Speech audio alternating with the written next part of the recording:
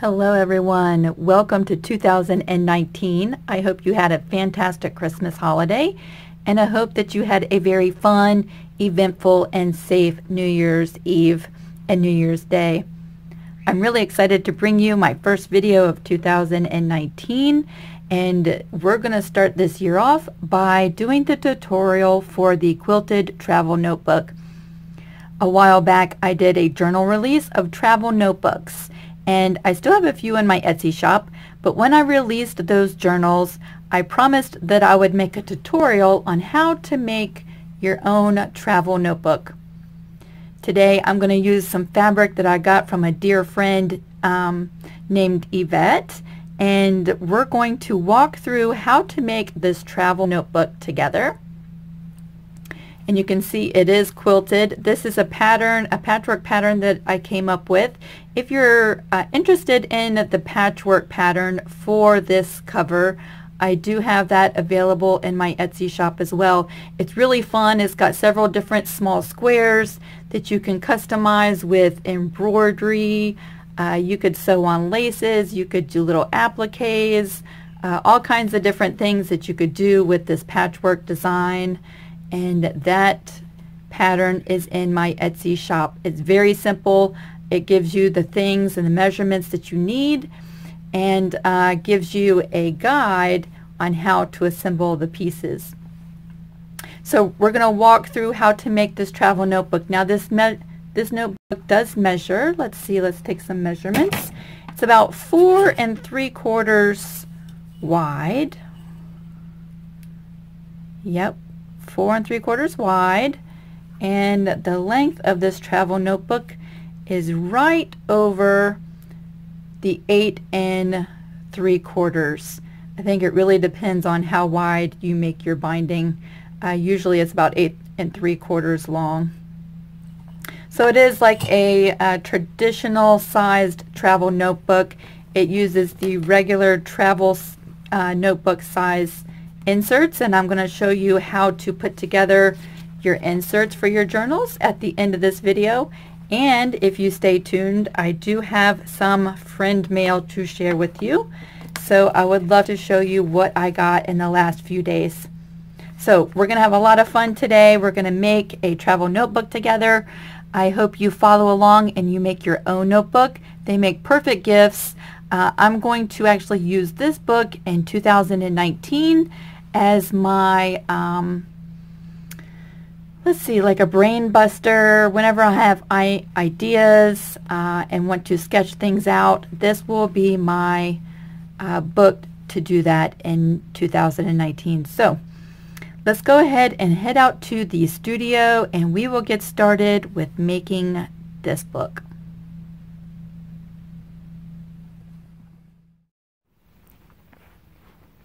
We are out in the studio now and we're ready to get started with today's tutorial. Now, I love making journals out of all kinds of materials. Of course, I'm a quilter at heart, and so I love making quilted journal covers. And you can use all kinds of fabrics for your journal covers. This is my current travel notebook, and I made this from a quilt that needed tons and tons of repair. It was really way beyond fixing, and so I took all of the good parts of the quilt and I made it into journal covers. Now, a travel notebook, or what we call a travel notebook, is really made up of different inserts that can be added and removed to your cover with an elastic system. And I'll show you how to string the elastics in just a little bit. So this is an insert from when we went to Vermont, and I added all my goodies along the trip and did some journaling. And when you're done with your insert, you simply slide it out of the cover and you save this to document your life, and you can add a new insert. And it has an elastic that goes around and holds everything inside. So that's how a travel notebook works. These two journals were made from orphaned quilt blocks, and I know that we all have those lying around. Blocks that didn't make it into a finished quilt. Or if you feel like doing some patchwork, you can make your own covers, and that's what we're going to do today. So once I have my cover all assembled, I like to do lots of quilting and give it some texture. Today we're going to be working with this cover, and I've already prepared and sewn all the pieces together, and this is the pattern that I was talking about in the very beginning of this video. Everything is pressed nice and flat. So if you are making your own travel notebook and you've made a quilt block that you'd like to use, you need to start with a piece of fabric that measures 10 inches wide and 9 inches long.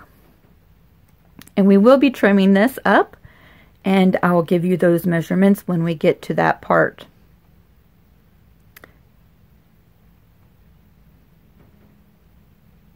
So let's go ahead and get started. The first thing I like to do is bring in 2 layers of batting, and I like to use an 80-20 batting. It's fairly thin, and it's going to withstand the heat of an iron because we will be pressing this cover as we go along. 2 layers of batting gives your journal cover a really nice body and feel to it. And we're working with it just like this. We're not adding a lining yet or a backing fabric. And we're ready to take this to the machine and do our quilting.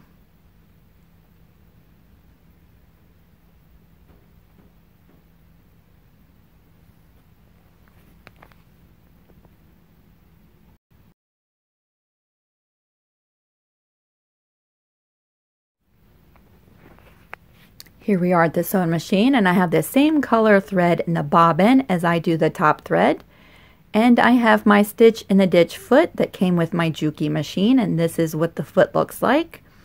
And I am really loving this foot. My other machine did not have a stitch in the ditch foot, and so I'm getting used to working with this type of foot, and I think it really does help.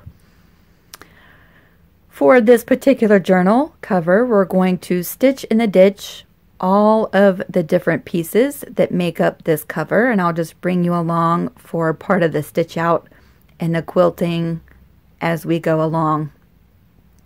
Now you can do all kinds of quilting, and usually I do a lot more quilting on my journal covers than I do on this particular journal.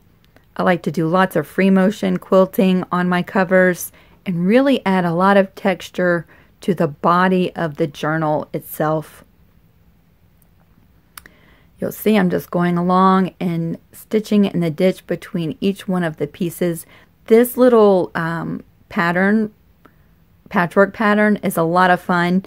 You could do all kinds of stuff within the different little squares. I think some applique would be really cute with this pattern. Once I get everything quilted on one side of this cover, I'm going to finish the quilting, and then I'm going to bring you along as I embroider my my little logo in the green square. So just going through and quilting. Little projects like this are great to get practice in with your free motion work. If you are hesitant to do any free motion work on your quilts, I highly suggest doing little projects like this to get in your practice. Now I'm going to go ahead and quilt the other side, and we're going to meet at the embroidery machine.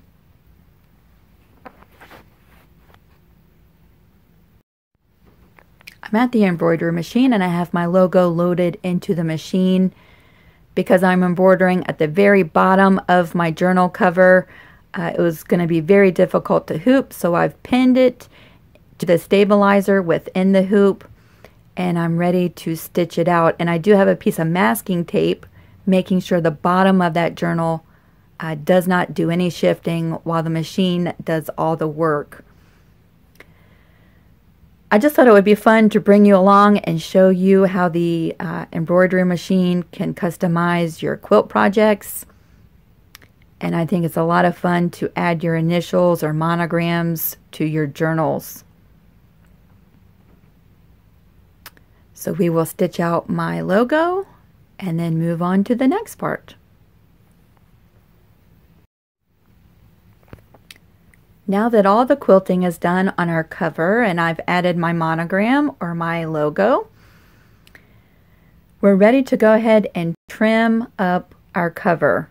So we want to trim our block to 9 3/4 wide and 8 3/4 long. And so I'm going to go ahead and bring in a ruler and trim everything up.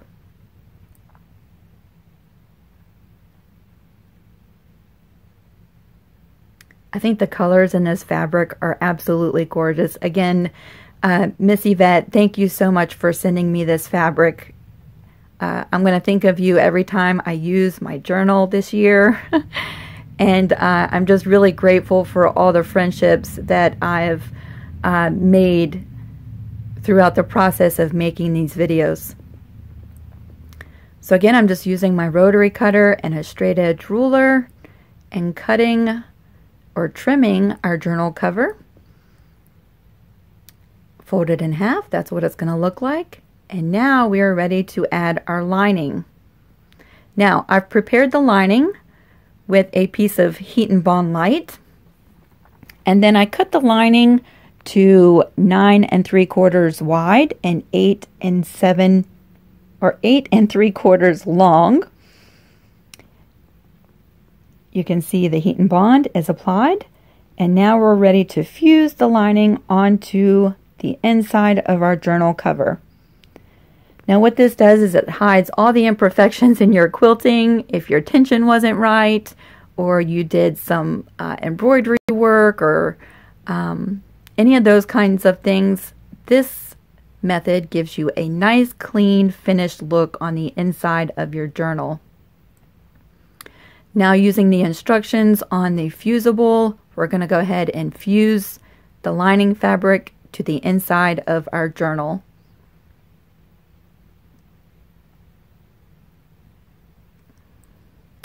Because we've used Heat and Bond Light, we can do additional quilting if you'd like, and we can sew on our binding.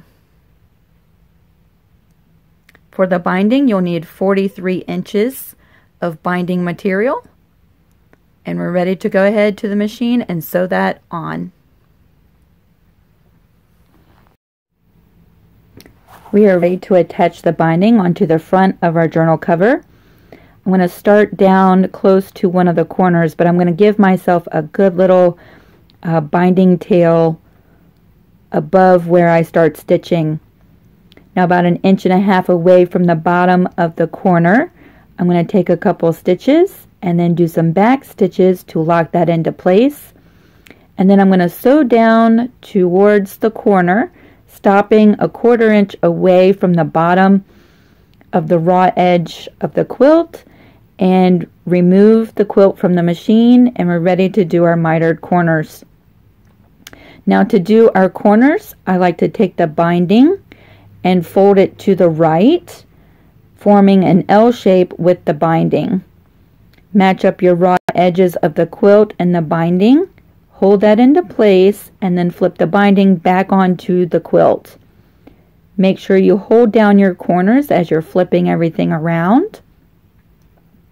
And then holding that securely in place, you can bring it back to the machine and continue stitching.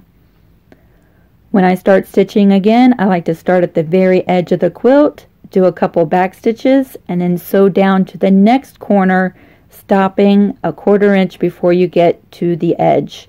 And then repeat that process through all 4 corners.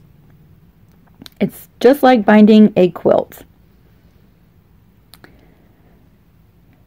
Now you'll notice when I get down to the last side, I like to sew about 1.5 inches away from the top of that edge and stop and remove the quilt to finish up my binding.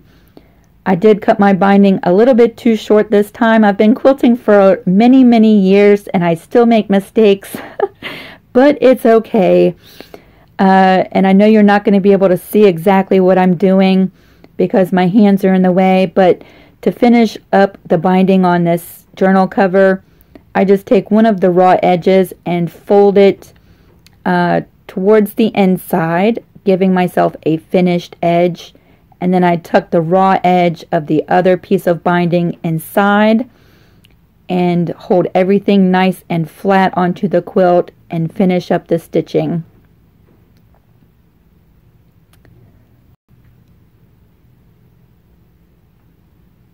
Once all of your binding is attached, we'll meet back at the pressing board.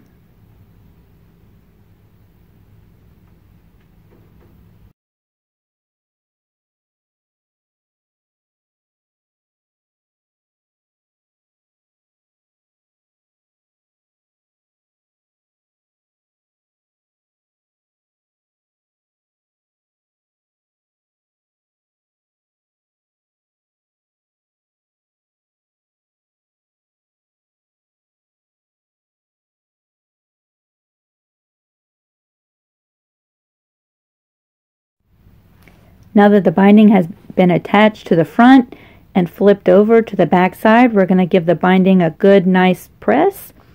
Make sure it's all nice and flat. I like to add little tags to my small projects like this, and so I've embroidered my logo onto a piece of fabric. And we're going to add that into the binding as we finish up this journal cover. I like to glue baste my binding into place, and I add a small amount of glue and then fold my binding down onto the lining and then dry that glue and give the binding a good press with a hot iron with a little bit of steam. I repeat this process all the way around, forming little mitered corners and giving the binding a very nice clean look. And once everything is nice and dry with your binding, you can bring it to the sewing machine, and I like to stitch from the front in the ditch along the binding to stitch down and finish off our journal cover. Now this will complete our journal cover, the construction of our cover, and we're ready to move into the office and break out all of our journal making supplies and add the elastics.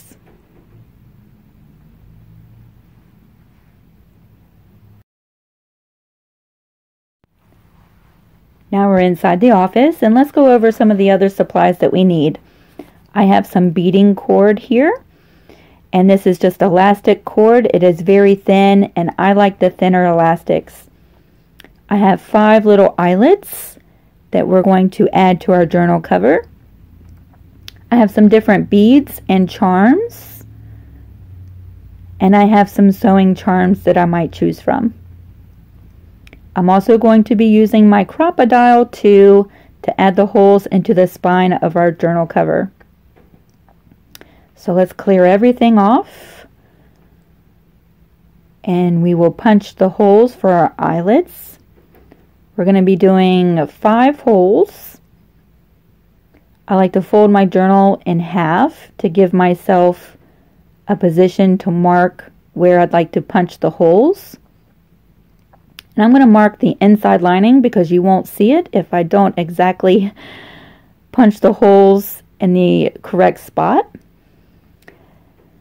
I like to mark my holes right underneath of the binding. I don't like to punch my holes through the binding. And I do 2 holes up at the top, about a 1/4 inch apart, and I do 1 hole in the very center. Now using the crocodile, make sure if you're doing this to use the correct setting for the type of eyelet that you have. I'm punching a hole through the lining fabric, both layers of the batting, and the front of our journal cover.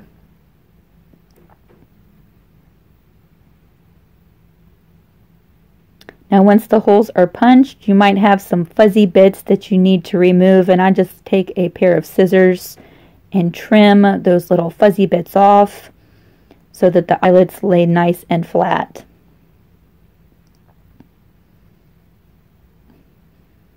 Once everything is nice and trimmed pretty, we will add the eyelets, and I like to add them from the front.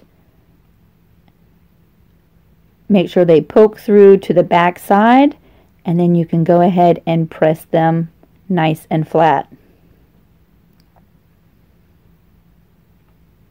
So we're doing 2 eyelets at the bottom.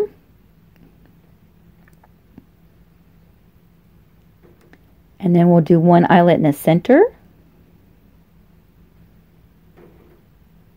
And then 2 eyelets up at the top. Now, of course, there's all different kinds of ways that you can add your elastics.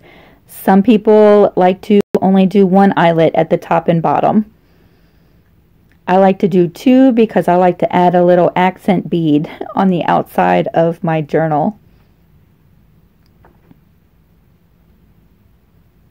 Now all of my eyelets have been added.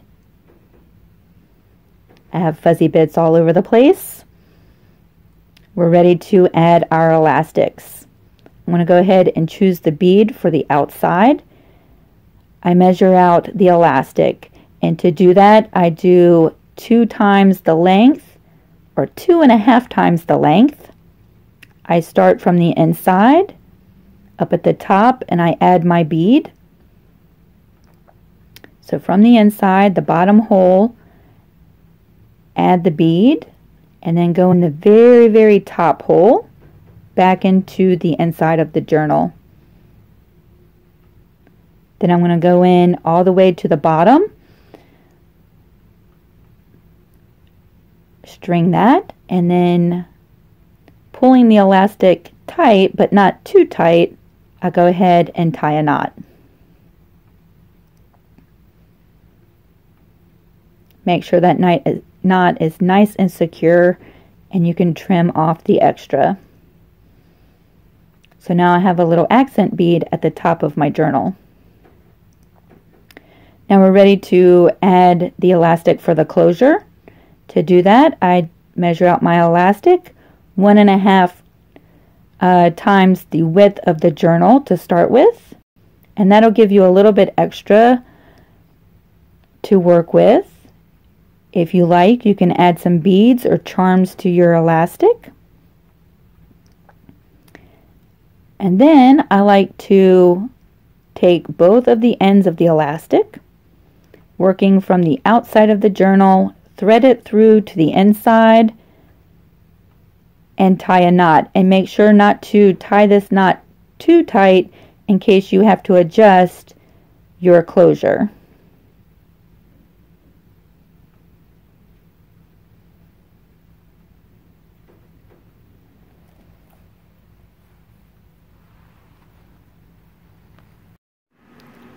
Now that our journal cover is all complete, we're going to set that aside, and I'm going to bring you along as I make 2 different inserts for my journal. You can see I have a variety of different pages. I like to use coffee dyed paper, regular copying paper, lined paper, scrapbooking paper, cardstock. Sometimes I include book pages. So you can have no limits to the different variety of papers that you add to your inserts. More than likely you're going to need to trim your papers, and the measurements I like to use would be 8.5 inches wide and 8.25 inches long. And when you fold your insert in half, that gives you an insert that measures roughly 4.25 inches wide and 8.25 inches long. And I believe that that is the standard size for a travel notebook journal insert. So I'll just bring you along with me as I'm trimming all of my papers. I love the look of a junk journal type of insert, and so you'll see I'm using all different kinds of papers, even the front of a manila envelope. So the chunkier you make your insert, you're going to notice that your pages have different edges to them. They're not going to all be flush. I personally like that look, but if you would like all of the edges to your inserts to be completely flush, once you make your insert, you can go back with a paper trimmer and trim up all of those edges. I like to use my bone folder and fold down nice and flat all of my folds. And then I'm just going to sort through all of the different papers into 2 inserts. The next thing we'll do is bring you along and show you 2 different ways that I like to secure and finish my inserts. And one way would be to staple them, and the other way would be to hand sew them with a needle and thread. So I'll just let you watch as I go through and organize my papers, and then we'll move on.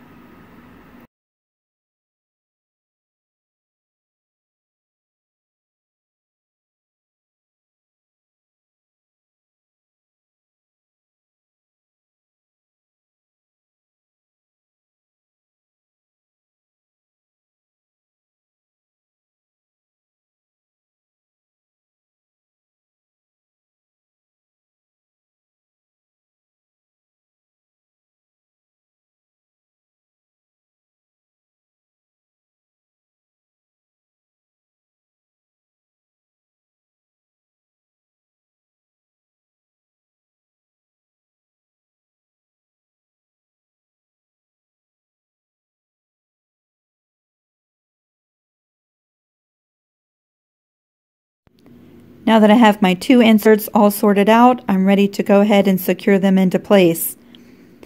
The first way I'm going to show you is with a stapler. And of course, the stapler does not fit all the way to the center of the insert. And so here I'm using a piece of cork board and stapling directly in the center.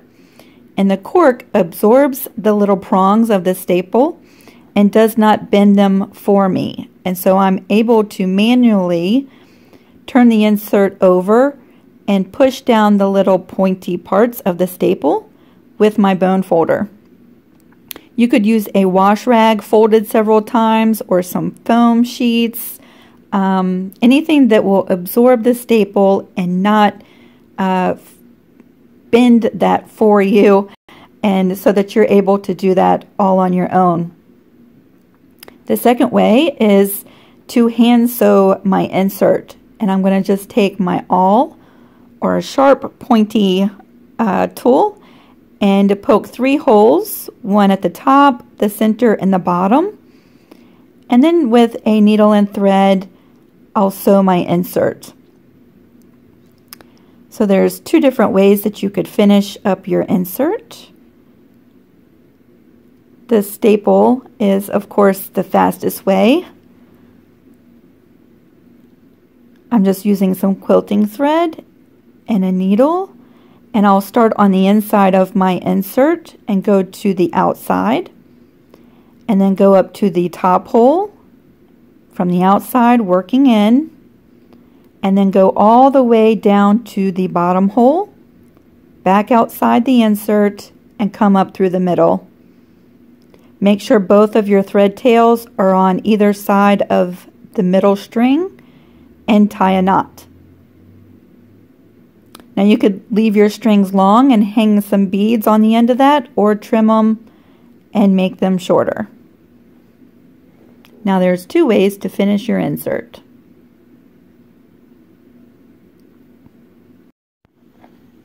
Now, of course, at this point you could be done and add your inserts into your journal cover. If you know me, you know I like to add lots of little embellishments and lace trims to my journal. I think it just really gives it a very vintage feeling to my book, and also makes them a little girly. Makes them very pretty and a lot of fun to use. So I'm just going to bring you along as I add some lace trims to my book and walk you along that process. I like to use Fabrifix glue. It dries clear and it dries pretty quick, and so you're able to add different things to your pages and still be able to work inside your journal while the glue is drying. Now let's talk about the travel sized notebook journal. Of course, I'm pretty sure that this size journal originated from people taking these journals on their travel. Because of the size, it's very convenient to tuck in a bag, and it doesn't take up a lot of space. However, there are so many uses for this size journal because it is smaller. It's very easy to take along with you. I know a lot of people in the journaling world like to put watercolor paper in their inserts and bring along their watercolor palettes, and they can do their artwork and sketching on the go. I know a lot of journalers like this size journal to document their life and to use as a scrapbook. And the elastic system really makes it easy that once you fill up your insert, you can make a new one or purchase a new one and add that into your cover as well. We really only go on travel about twice a year, and so I have found many different uses for this size journal other than as a travel notebook. This particular cover will be all of my ideas for 2019, and as I fill it up, I can add new inserts, and I look forward to using this book a lot. Once you have your inserts all finished, you're ready to slide them into your elastics. And I will say, the more you use your notebook, the softer it will be. I tend to find that my newer journal covers are a bit, I don't want to say stiff, but they tend to feel more quilty the more you work with them. So here's my cover, and I've added my inserts. At this point, I'll go ahead and trim off the extra bits of elastic from the center closure, and we'll do a quick flip through and see all of the different pages. I've had a lot of fun making this quilted journal cover with you. I hope that you make one of your own, and if you'd like to share pictures, join me over on Facebook.